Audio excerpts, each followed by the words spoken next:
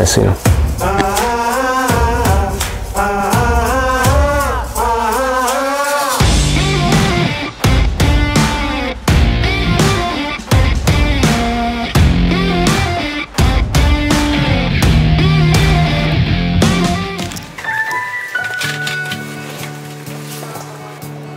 The road ahead, twists and turns, and the sun beats down and it burns. But I keep on pushing through. I'm just getting into Portland after a long day of travel, and it is crazy. Normally I'm used to travel and there are people all over in the airports. This is the first time I've traveled since COVID. So I think it was the last week of February when last time I was in a plane. Going through all the airports, completely different. It's like a ghost town everywhere we went. Grand Rapids, Minneapolis, and landing here in Portland, same thing. Just grabbing our rental car here and then got about a 3-hour drive south to Roseburg, Oregon. We're excited to get in. I'm even more excited to take this mask off.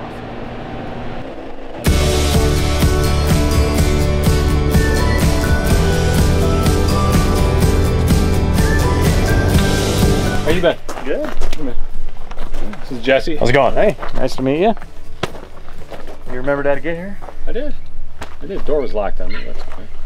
What door? That door. It's not unlocked? Okay.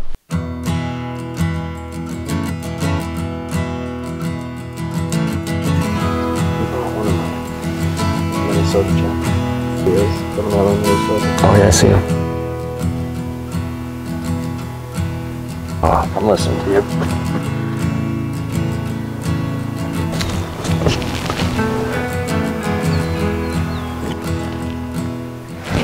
Well, it didn't take very long this morning. We started glassing up this kind of ravine area. And there's a big frame buck that worked across. Got a decent look at him.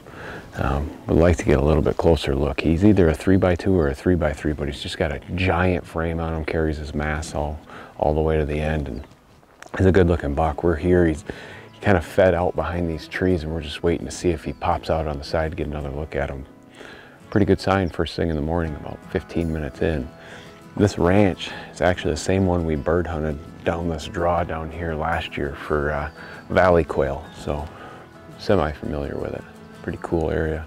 And it's early season right now, so the deer are kind of just in their normal routine. They're not chasing does or anything like that, so usually get them for the first couple hours in the morning. Last couple hours in the evening is when they'll be up on their feet and moving, basically just feeding, going back and forth from bedding areas to food. So try to maximize this morning, see if we can't glass up anymore.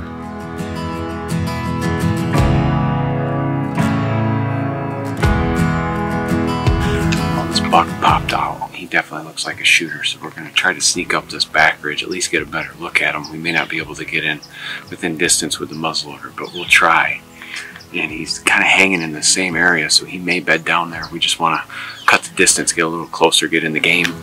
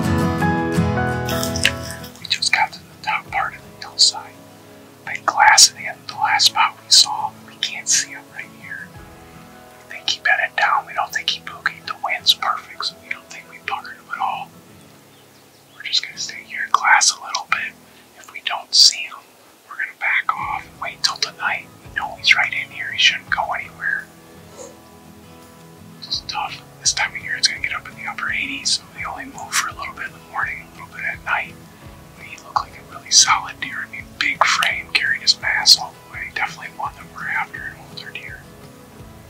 It's so thick. It doesn't look so thick from the bottom, but once you get up here, you realize you just gotta pick your windows where you can see.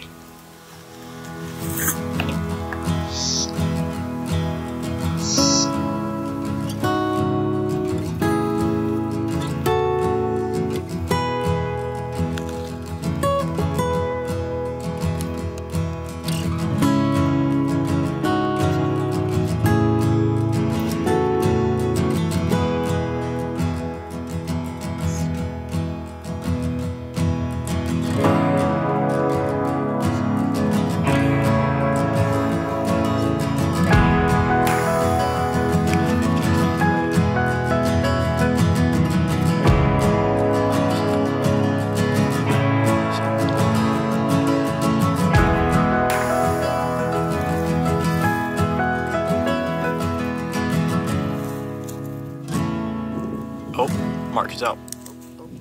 Oh shit, he ran across the opening. He's coming down there. Nope, he's in the grass. He's on the other side of that green, the grass. See him right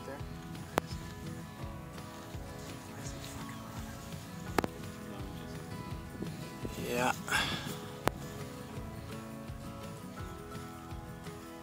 Just give me a warning. He's gonna keep going.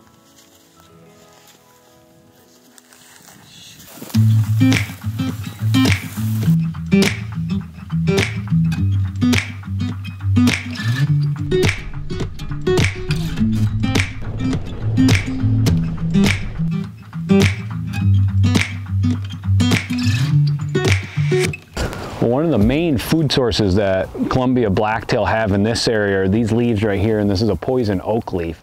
What we've been catching while we've been here is they've been eating these leaves, and they're also poison oak trees that have a lot of moss in the area, and the deer will just hammer that moss. So besides those two, obviously they eat grass, and then there are some hidden apple trees in here just from, I don't even know how many hundreds of years they are old. Obviously apples are like candy for deer, so we've been spending a lot of time glassing by those random apple trees that we see. This time of year they're starting to drop apples, so it's kind of a continuous food source. But this is their main thing that they eat here, poison oak. Now you've noticed I haven't touched this thing because I don't want that on me. Well, we're back in that same valley we were this morning. This hillside right behind us up here is the last spot we saw them. I did get pretty hot this afternoon. It was up to about 86. Right now we've got just about 2 hours of sunlight left, so it's perfect time. We're just gonna edge up here on this hill, set up and start glassing. Hopefully he comes out one of the valleys tonight. If not, we'll probably be back in here tomorrow. But the problem hunting early season like this is just temperatures get up so high, so it's first thing in the morning, last thing in the afternoon type of thing when you get the deer movement. But when they get up that time, they're usually not chasing or doing anything, they're just feeding, so it gives you a lot of time to move in.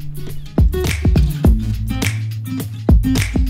you can look this all over and watch that. We need that wind to shift. We're at the base of the hill right now. The problem is the wind is coming from an awful direction. We want to get up the hill about another 300 yards, but we're going to hang back and just see what the wind does. We don't want it to go straight at them.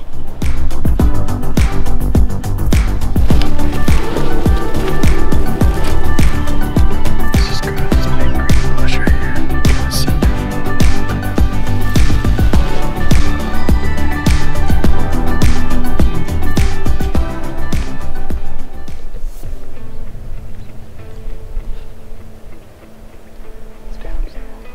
Unless he goes up, that would be good. He's looking right at us. And he's tall.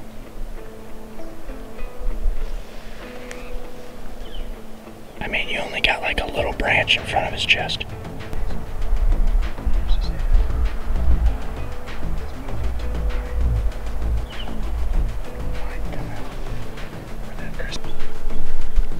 What do you see? I'm hearing something big walk.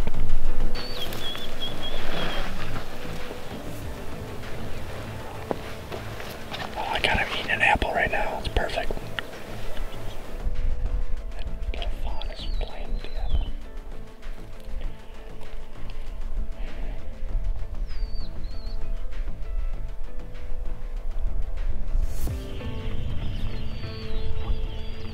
Yeah, you got a bunch of shit right there. Just give me like a couple second heads up before you shoot. Better be ready. He's dead ready. As soon as you get ready right now. You ready, Jesse? Yep. Done, baby. You got him. Smoked him.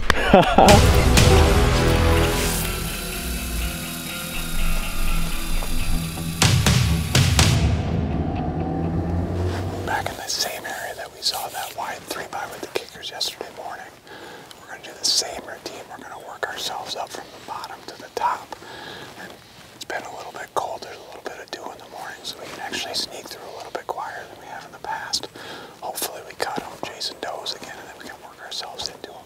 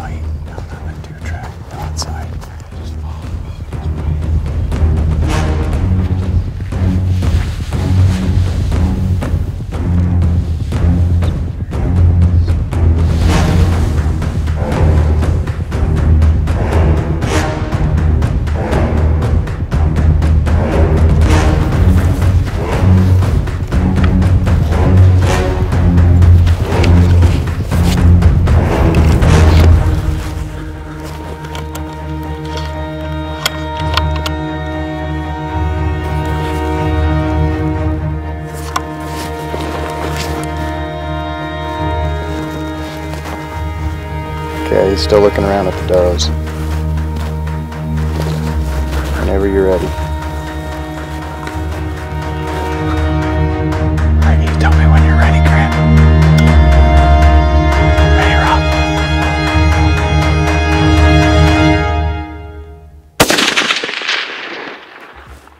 He's dead. Nice shot. Kicking, but he's on the ground. Wait. Nice job. Thank you, sir. Good job. Nice shot. That was sweet. Well, we came back to that same area. We've seen this deer the last 2 mornings. And he was in the same draw that we had him yesterday that he snuck out the backside. Set up broadside and gave us enough time to get laid flat here and 390. He made a perfect shot. He went straight down. Been chasing this deer now. It's the 3rd morning. Seen him every day. So can't wait to go put the hands on him and see what he actually looks like. Super wide, so it should be pretty awesome.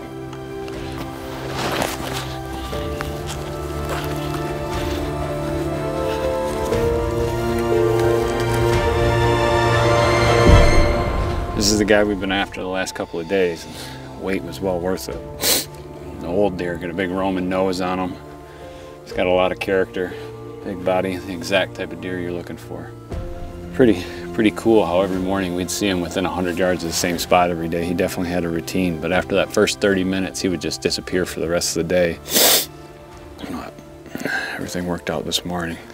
Coat's absolutely gorgeous. He's got everything you'd want in a Columbian Blacktail. Oh, we spotted this buck first thing this morning and playing cat and mouse ever since. We had a couple close encounters this morning and then saw him again tonight. Had a split second, let him go, and then all of a sudden he disappeared, and then set up underneath this apple tree right here and saw a couple does come out, and then at last light a little buck came out, and this guy came out seconds later, and you could tell the size difference. All the guys keep asking me, when are you going to quit guiding? So you're supposed to have us and pay us. Why do you do this? Because you like it? Yeah, you take the And that right there is why I do it. Yeah. I like watching them hit the ground. Well, we glassed this guy up first thing in the morning and then played cat and mouse all day with him. He'd give us a glimpse or just a split second to get a shot off, and there was always something in his way. Came back in the afternoon, it got up to about 86, so everything bedded down midday. We came back a couple hours before dark, glassed him up again, and then he disappeared right until the end. And we were running out of light, and he just appeared underneath this apple tree. And the old Gunwerks 50 cal did the job on him. Just an old bruiser of a Columbian Blacktail here. I mean, carries his mass all over, big Roman nose. Exactly what we came for.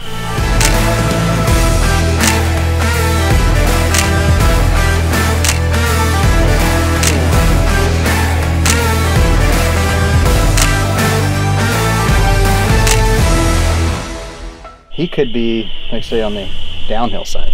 His body's just freaking huge. Yeah. A tub. He's a... Well, of course, we did watch him eat all day long. He put on just 10 pounds today. Could have done that. I am filming a TV show, don't worry about it.